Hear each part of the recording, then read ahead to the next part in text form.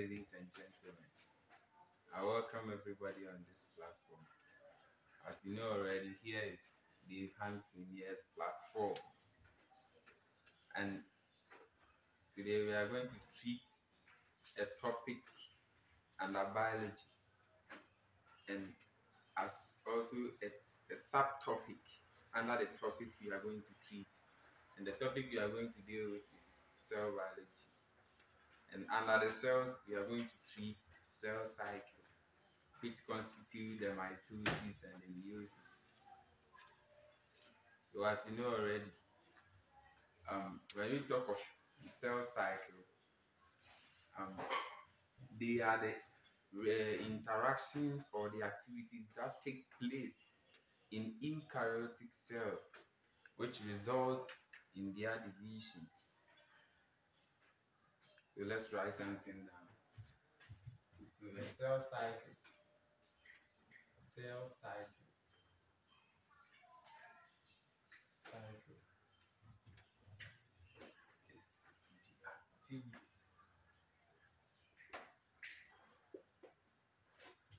activities that takes place in the cells of eukaryote. In the cell of eukaryote,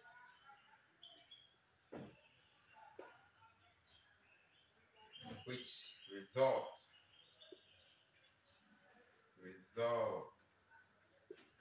in their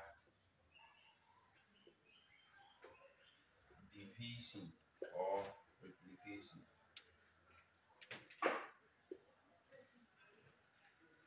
So like I said, the processes involves two different processes, and they are the mitosis, as you've heard already, mitosis and meiosis.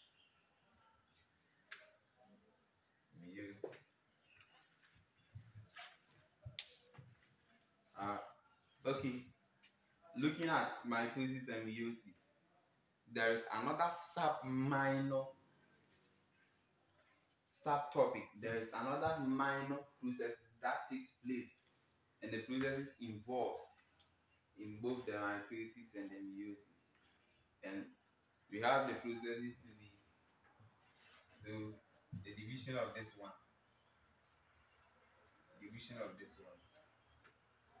is in two branches. You have the karyokinesis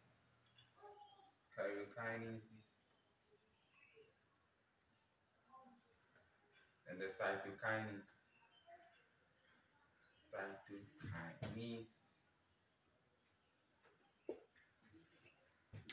And karyokinesis simply means the division of the nucleus. Division of the nucleus.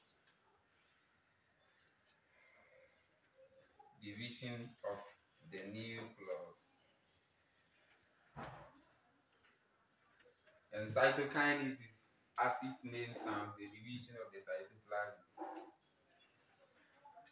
Division of the cytoplasm.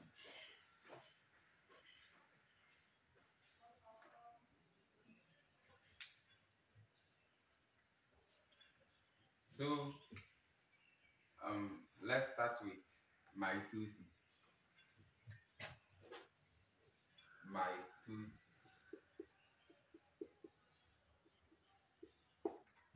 When we talk of mitosis, we simply means the division of a cell to form two identical daughter cells, which contains the same chromosomes as the parent cells.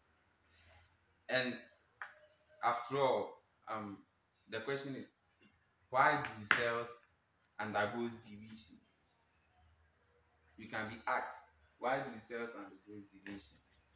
Cells replicate or undergo cell division in order to replenish the older, or in order to replace the dead, the sclerenchyma cells in the body. And mitosis, as I said already, after the mitosis, after the process, you could see that two identical daughter cells will be formed, and the daughter cells that will be formed contains the same number of chromosomes as the parent cells. So let's look at the processes. And before the processes can take place, there is a minor process that must that the cell must undergo before the mitosis takes place, and that process is not accounted as a major process because mitotic activity doesn't occur in that process, and the process is the interphase stage. The interphase stage.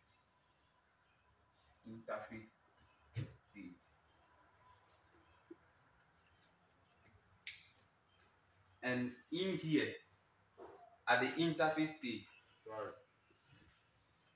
at the interphase stage, at the interphase stage,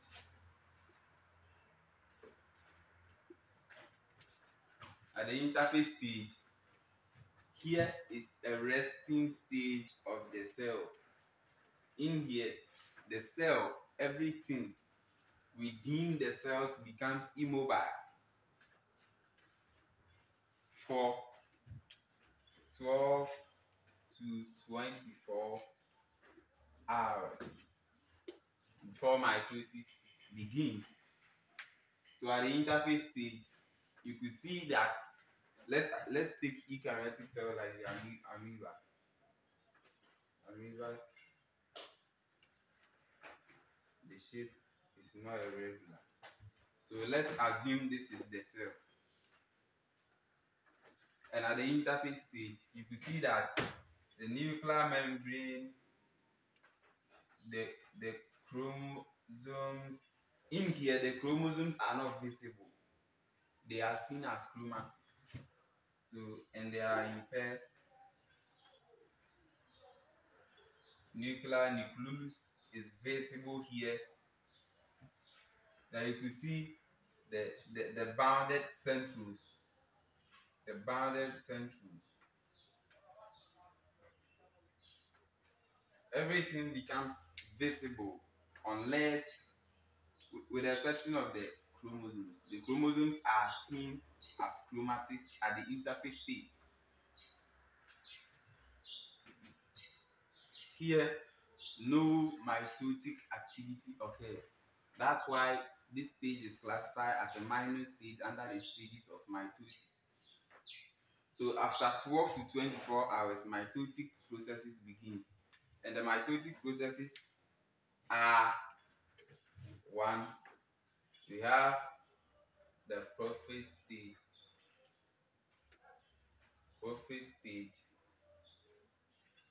the metaphase stage,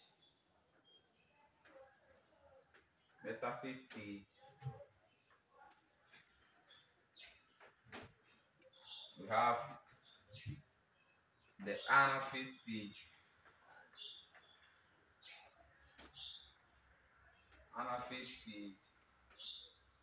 and the telophase as the last stage. So we have 4 stages in all. The telophase stage.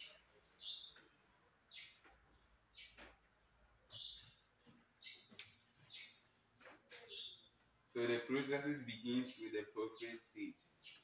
Let's look at what happens to the cell in the prophase stage. So we have first stage, prophase,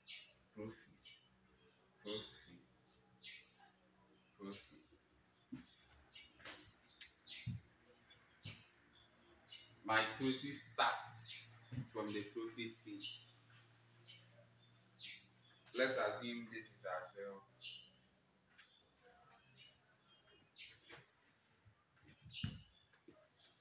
Let's assume this is our cell.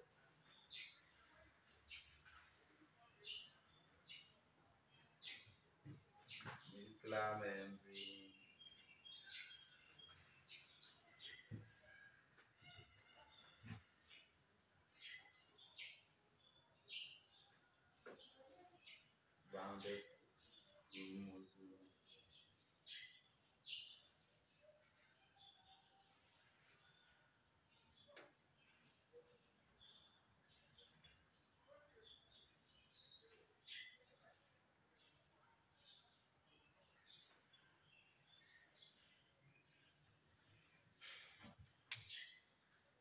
this is what the cells looks like at the prophet stage.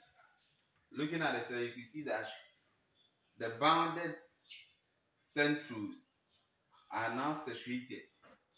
So at the prophet stage, there is a separation of the centrols.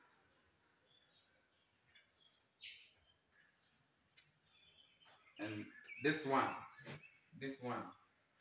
are what we call the spindle fibers.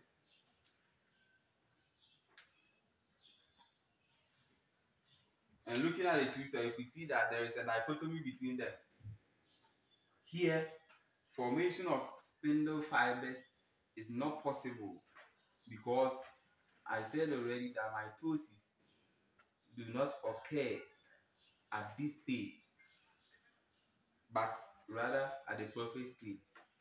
Therefore, formation of spindle fibers begins from the prophet stage.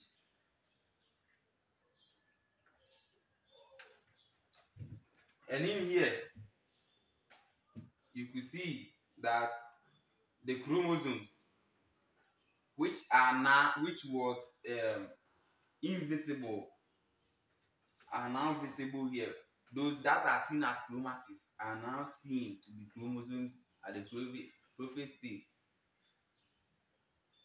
So here, if you add a stain like that, you can see it clearly. That's why the prophet stage chromosomes are seen to be stained. They have a staining ability. So here, there is a disappearance of the nuclear membrane. Here, at the prophet stage, the nuclear membrane begins to disappear. The nucleus, which is not found here, is gone. It has dissolved in the cell. At the prophet stage, the nucleus, which was found at the interphase stage, is now dissolved. That's why it's not found here. And the nuclear membrane begins to disappear. So in here, nuclear membranes are seen like this form. They are seen in this form.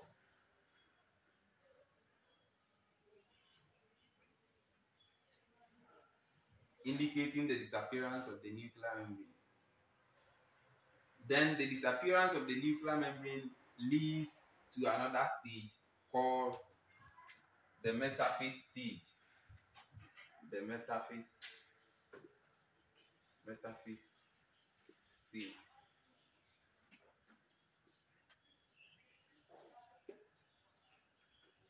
And at the metaphase stage, let's look at how the cell looks like.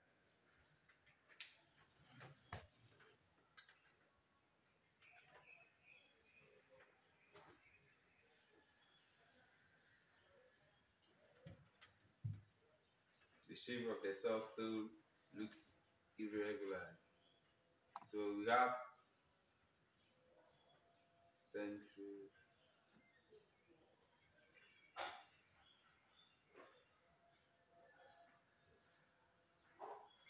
chromosomes arranging themselves.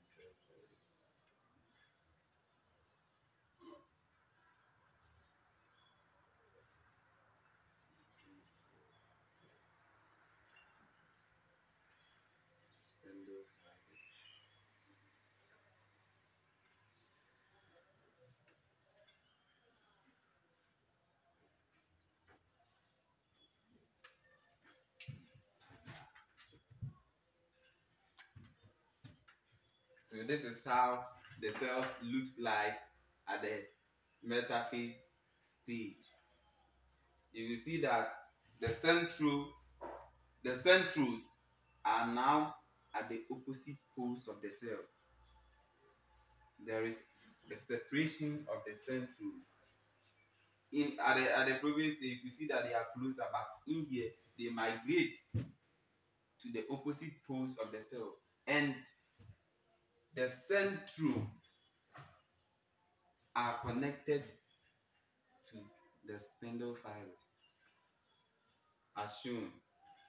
Chromosomes therefore migrate to the equator That's why they are lined at the center of the cell. Chromosomes are now at the equator of the cell. And they are in pairs. And they are joined together at a point called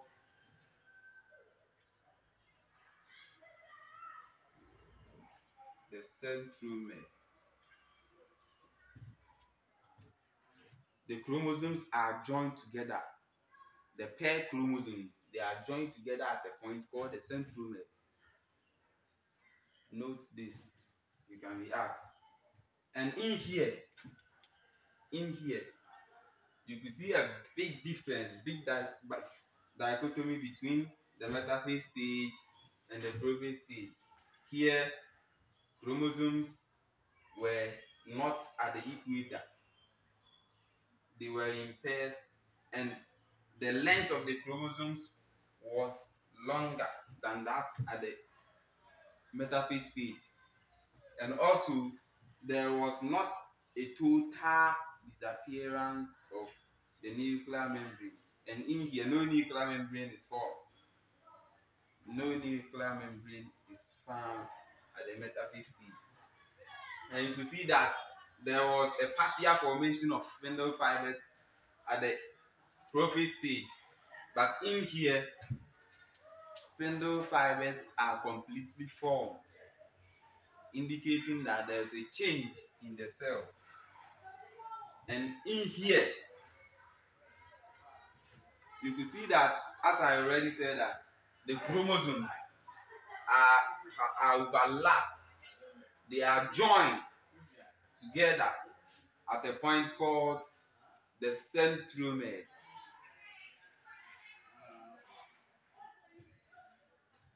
Okay, let's look at what will happen at the next stage. So the next stage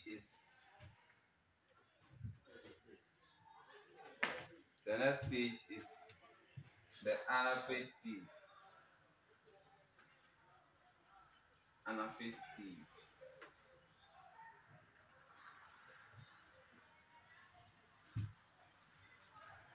At the anaphase stage, this is how the cells look like. We have the cell, the central chromosomes, we have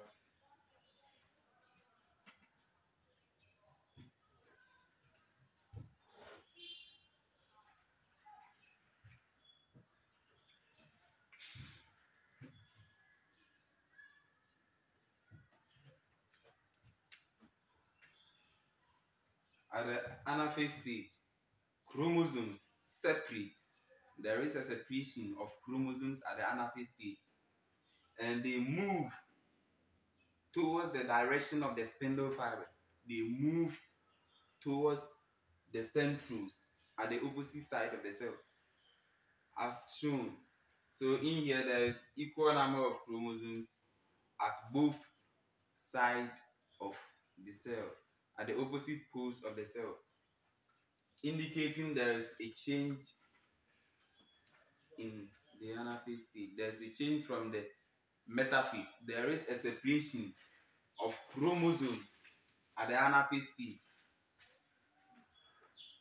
And in here, no centromere is formed because the chromosomes are now separated. They are not now in pairs. The chromosomes are arranged individually. Okay, and spindle fibers are, are also not found at the anaphase stage.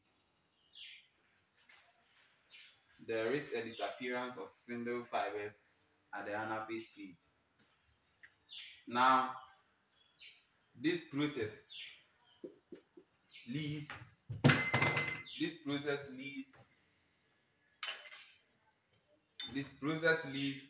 to the last and the final stage, which is the telophase stage. And in there, the cytokinase is going to occur at the telophase stage. So let's look at what will happen to the cell at the telophase stage. And this is how the cell look like at the telophase stage.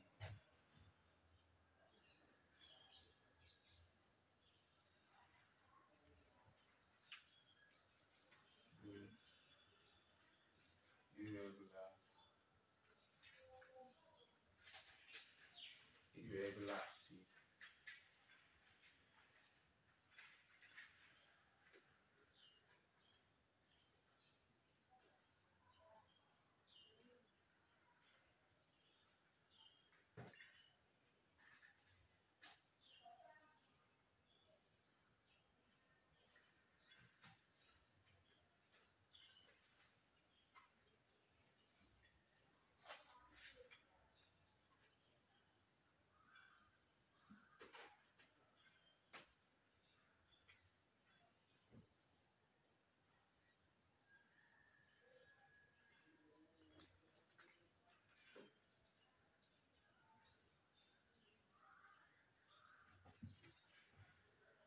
So this stage is the telophase stage.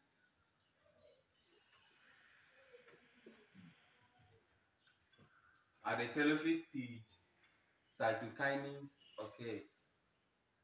The nuclear membranes that dissolved, that disappeared at the prophase stage now appear. You can see the chromosomes as chromatids now. They loses their staining ability. Cytokinins, as I already said, the division of the cytoplasm. So you can see that the cytoplasm will also divide equally, forming two identical cells. So this is how the cell will look like.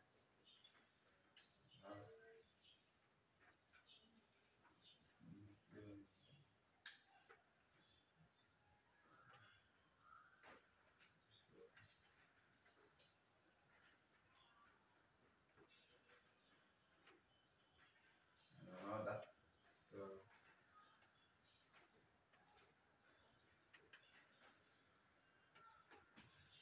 another cell.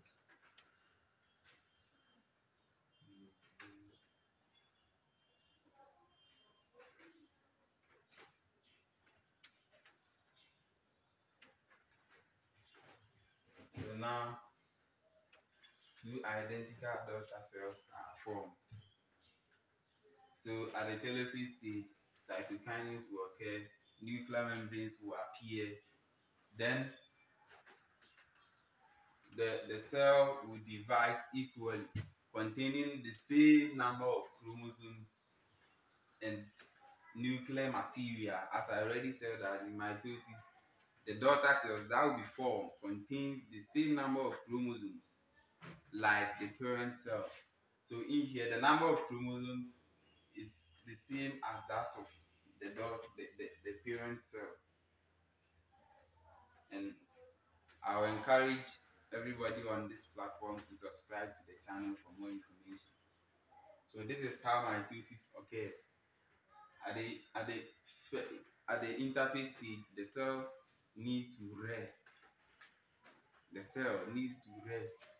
Nuclear material must settle down for the processes to occur for about 12 to 24 hours.